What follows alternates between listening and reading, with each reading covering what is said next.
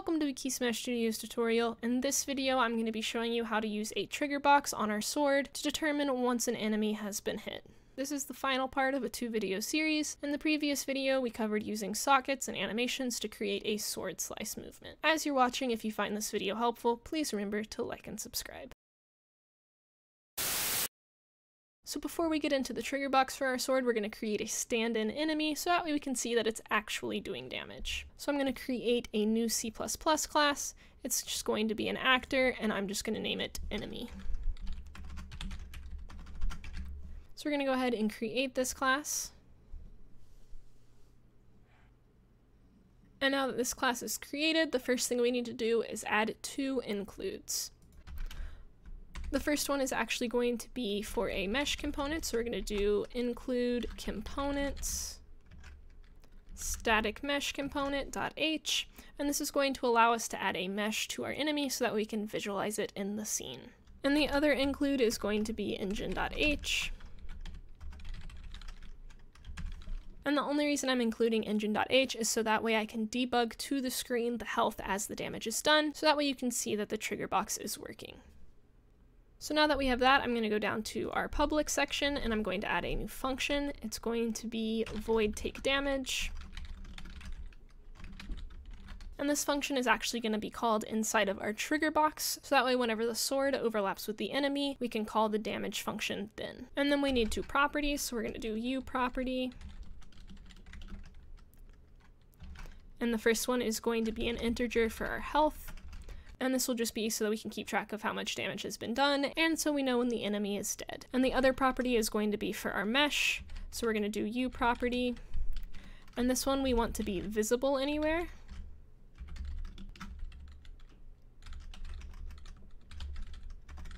And the reason we're doing visible anywhere is so that way we can select the mesh inside the details panel. And then we're also going to give it a category, and we'll just make the category equal to mesh.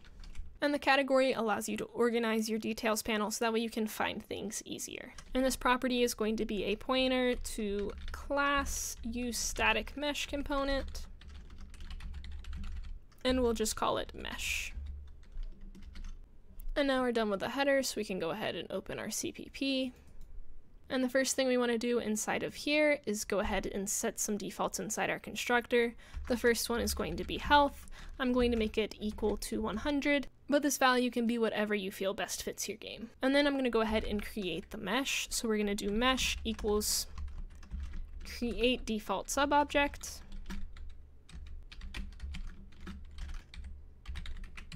And it's going to be of type useStaticMesh component. And for the text, we'll do text mesh. And then we want this mesh to be at the root of our object, and so the way we do that is through root component, and we make it equal to the mesh. And now we can go ahead and create our take damage function.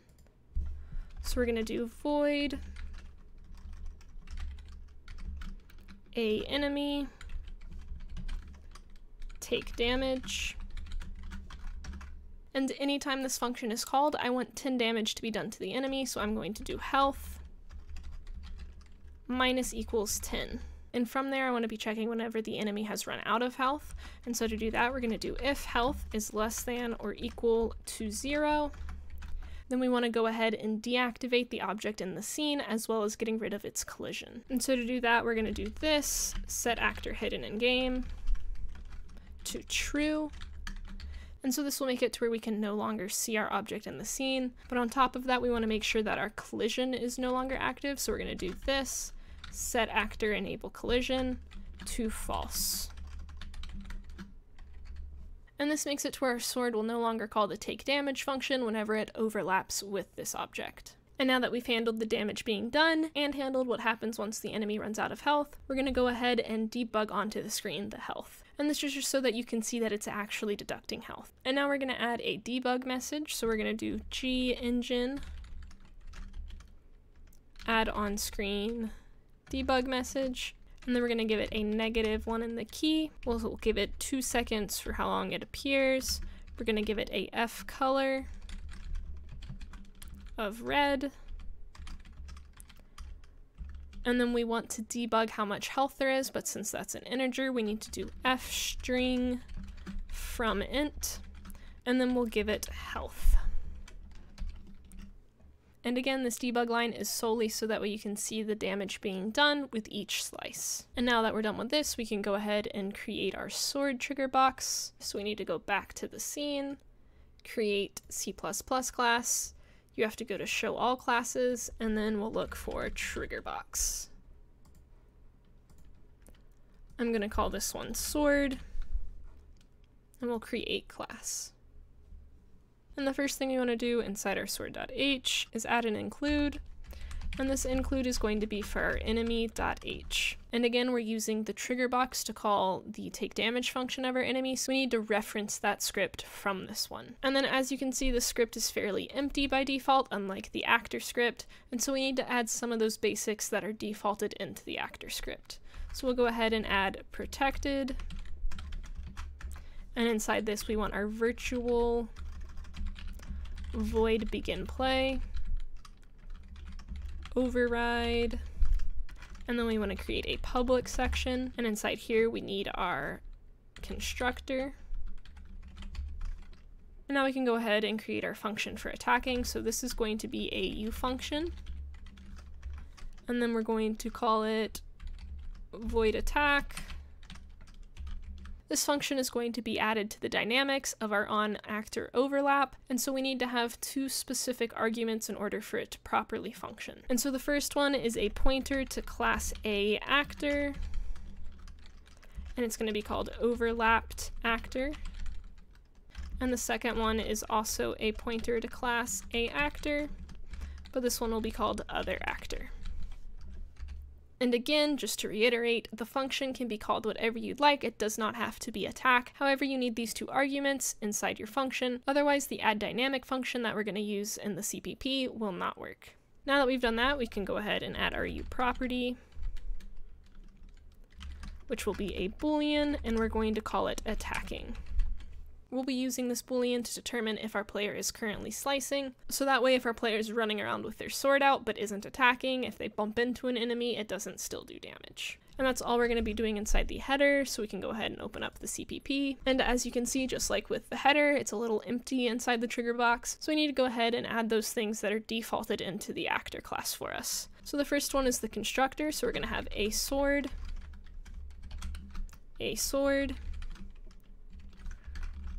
We'll go ahead and fill this out. So the first thing we want to do is add a dynamic to on-actor begin overlap, which will just say, when we overlap with an actor, call this function. And so that's on-actor begin overlap, add dynamic,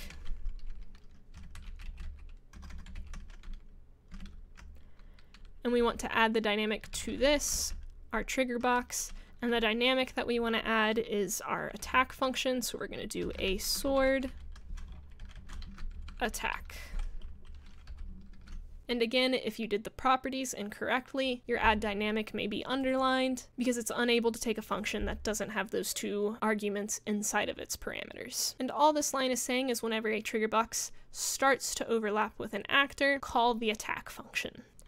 Now that we've done that, we want to go ahead and give a default to our attacking Boolean, which is just going to be false, because obviously the scene doesn't start with us attacking our enemy. And now we want to go ahead and add begin play, so we're going to do void a sword begin play. And we're not going to be adding anything special into this, we just want to use the super of begin play. So that's all we'll be doing there. Again, begin play is normally defaulted into the script, such as with actor, but it is not for your trigger box. And now finally, we can go ahead and add our function. So we're going to do void a sword attack, and then you need to make sure that you put those two arguments. So class a actor, overlapped actor, and class A actor, other actor. And the first thing we want to do when this function is called is make sure that other actor exists, so that way we don't get any null errors. So we're going to do if other actor, And then we also want to make sure that other actor is not this. In other words, we're making sure that we're not trying to attack itself. So other actor does not equal this. And if both of those instances are true, then we can go ahead and check to see if the other actor is in fact an enemy. And the way we do that is by attempting to cast the other actor as an enemy. So we're going to create a pointer to a enemy, and we'll call it enemy. And then we need to do cast of type enemy. And the thing we're attempting to cast is other actor. So again, what this line is doing is saying to attempt to cast other actor as an A enemy, and if it successfully casts, then go ahead and set other actor as the enemy pointer. And so the way we're going to determine if this successfully cast is by checking if enemy is not null, and on top of that we want to make sure that attacking is true. Again, we're going to be using this attacking boolean to determine if we're currently slicing or not. So if enemy successfully casted and we are currently attacking, then we want to go ahead and have the enemy take damage. And that's all we're going to be doing for the trigger box of our sword. So what we're actually going to do next is go to the My Character script that we worked on in the previous video. And the first thing we're going to want to do is add an include. And this include is so that way we can access our sword. So we're going to do sword.h. And the reason we need to access our sword is so we can tell it whether we're currently attacking, in other words, the slice animation is playing, or not. And so the only other thing we need to do inside the header is add a property. So it's going to be a U property. It's going to be edit anywhere, which will allow us to assign it inside of our details panel. And we're going to give it a category of animation. So that way it'll be in the same section of our details panel as the properties from our previous video. And this is going to be a pointer to a sword. And we're going to call it sword box. And now we can go over to the CPP of my character. And the first thing we need to do is determine when attacking is true. In other words, the animation is playing. And the way we're going to do that is in our attack function. So if we're here, we're saying that we're currently attacking, the animation of slice is playing. So what we want to do is go ahead and set our sword boxes attacking to true as well. So we're going to make sure first that our sword box isn't null so we don't get any errors. And then we want to do sword box attacking equals true.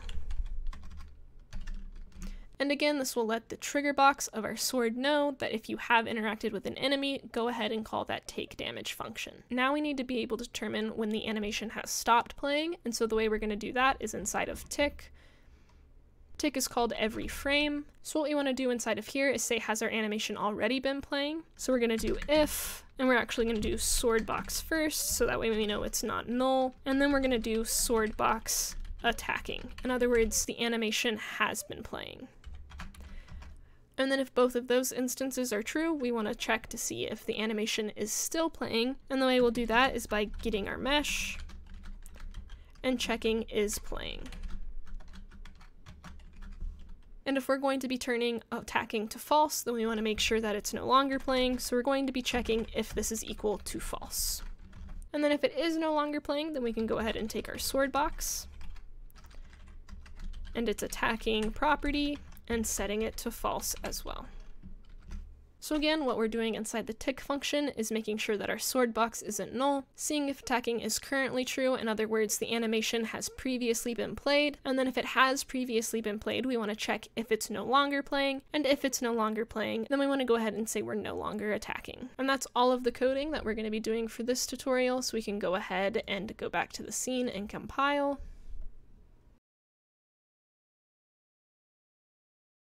Now that we've completed our compile, we can go ahead and drag our enemy into the scene. I'm going to give it a mesh of pillar, and then let me open this back up so that way it refreshes, and we can go ahead and drag our sword into the scene as well. We want to attach the trigger box to the actual longsword, and then we're going to go ahead and 0 it on the sword. It should be defaulted to movable, but if it's not, make sure it is, otherwise the box will not move once you click play. I'm also going to change the scale in the X and Y to 0.1 so that way it fits the sword better, and I want this to be to where it's fitting the sword in terms of height, so we'll put it about there. And then we also want to make sure that we go to my character and attach our sword box in the details panel, otherwise it won't be able to determine when the slicing animation is playing. And we can go ahead and test and play. And as you can see, the sword's in my hand, just like in the previous video, and if I go over to the enemy and slash it, you can see up in the top left corner that the health is going down, and if I continue to slice it, it continues going down, and if I go and just bump it when I'm not slicing, it does no damage.